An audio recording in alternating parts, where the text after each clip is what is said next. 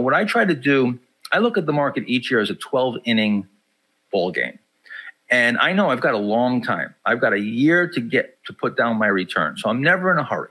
So in the beginning, I'm just trying to not lose money, okay? Make some profits so I can finance my risk going forward, so I can finance more aggressive trading, and figure out what's the theme. What's going on here? What's the technical theme? What's the overall theme? And what's the technical theme? Because sometimes you'll get, for instance, 1995. I didn't start getting heavily invested till the market was in new high ground in April of 95. It was one of my biggest years ever. I was up over 400% that year. There was all power play high tide flags. I called it the year of the high tide flag. There was tons of powerful setups. So I saw this proliferating and they were working. And I just got super aggressive in all these power plays. You can go back to 1990, going into 91. That was the year of the big cup with handle. Matter of fact, Investors Business Daily had a front page. It said, "Cup with handles proliferate." That was their headline. And then they showed all these charts in the stocks and the news of all these cup with handles. It was Microsoft, Home Depot, Philip Morris. Back then, some of these were actually mid-cap names. They weren't big companies, believe it or not. And they were all breaking out of these big cup with handle bases. So that was a theme. Recently, we saw in 2021, the theme was pop and drop. At least that was what I called it.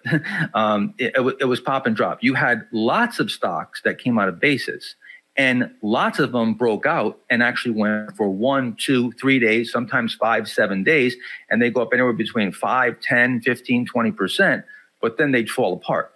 So that was the theme. I latched onto that theme around February. And then by March, I really started to say, okay, this is the theme that I'm sticking with until it stops working. And that's how I compounded that big return. I'm going to tell you right now, my goal, my minimum goal, what I wanted to accomplish in the U.S. Investing Championship, I set out to make a triple-digit return. That was my goal. I said, look, if I don't win it, if I do a triple-digit return, at least it's super respectful. That's a huge return, and I'm still in the of doing what I've done in the past with those triple-digit returns. That was my goal. My goal, of course, I want to win it, and I thought I could win it, but I don't know. There's a lot of great traders out there. Some of them in that contest that I taught. So it was anybody's game, anybody's contest to win. But I latched onto that. For me, it was fortunate that theme was that rapid compounding theme that works great for me, and I was able to really compound those returns a lot throughout the year with big positions. Perfect. And you led me right into the Investing Championship. So, Richard, let's bounce back and forth with questions on this. My first question is, how did you get involved with this, and why did you get involved with it, and what's been the experience? You're saying the Investment Championship? Yes, sir. So back in the 80s, the U.S. Investing Championship was very prestigious, and it's making a comeback now, which is great. David Ryan, of course, won it 3 times. I went to a seminar and met David Ryan. I was very impressed with David and William O'Neill, and you would get your picture in the front of the Wall Street Journal. It was, like I said, it was a pretty big deal. Barron's back then, that was all you had. Wall Street Journal, Barron's, there's a few publications. It wasn't like now where you've got 8 million outlets. It's no big deal to have your picture plastered on something and to be featured in a story. Back then, it was huge. If you got featured in the story, only a very few people could. Because there were so few publications, only so many people could get featured in a story like that or on the front page.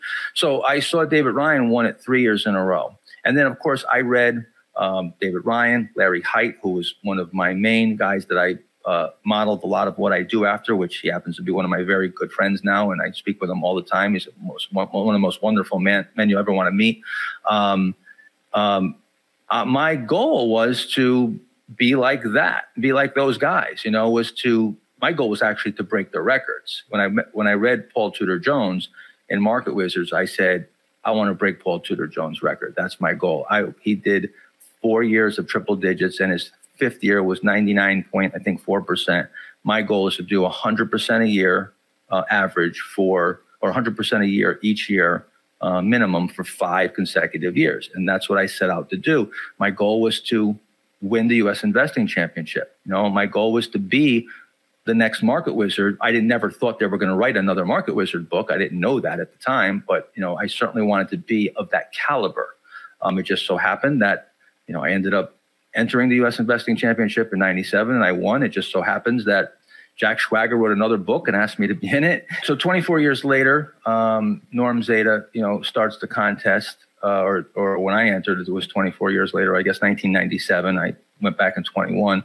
I entered against everybody's advice. You know, everybody I know said, "What are you, crazy? I mean, that's stupid. You know, you have everything to lose, nothing to gain. You're already, you know, known around the world.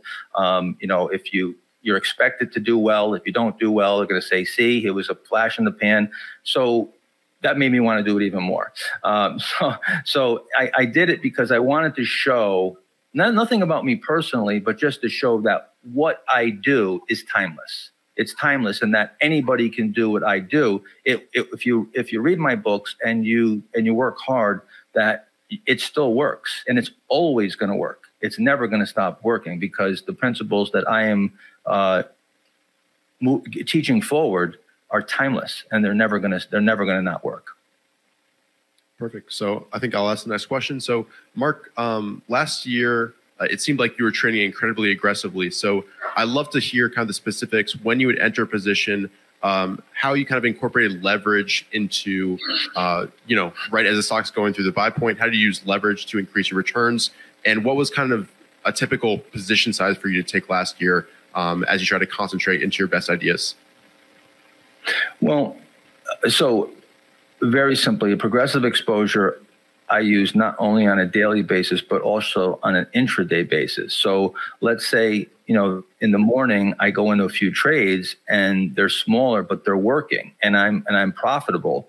I might get more aggressive now because things are working, of course. So it's always on the heels of success. That's the main thing that would get me more aggressive. And also on the heels of success of closed trades that would maybe happen in previous days and weeks and months. So for instance, you know, if I have a great week, you know, I may be more aggressive that next week. Or if I have a great month, you know, I might start that next month being more aggressive, as opposed to, you know, if I had a terrible month, well, I'm going to be going super, super light and just trying to rebuild very, very slowly and try not to dig any deeper in the hole. So that's sort of the big, you know, the big picture around, or the big thinking around getting aggressive. At times, I mean, believe it or not, you know, I wasn't aggressive that much as far as on average. On average, I was in smaller positions and in cash a lot of times. But when I did get aggressive, when things were working, you know, I would take some really big positions. And when I say big positions, I was 4x leverage my whole account sometimes in one name. So, but the way I looked at it was, it's like with the with sports, professional sports, or the NFL. You have to take steroids, because the guy on the other side of the linebacker on the other side, the guy that's facing you, he's on steroids. So you can't compete unless you're taking the performance enhancing drugs, or you're going to get mauled. Well, when you get in a contest like that, you got to realize that there's guys that are willing to put their whole account in one name and shoot for the moon, and they might get lucky. And they might get lucky, you know, right at the end, or, you know, or enough where it gets them such a lead. So you're going to have to be, you know, super aggressive. It's like the Olympics. You know, the competition is so tight that, you know, everything's got to be perfect, and you've got to be at your absolute top performance, because the difference between the winners are going to be tenths of a second. And that's how I felt. At least that was the respect that I gave the other traders.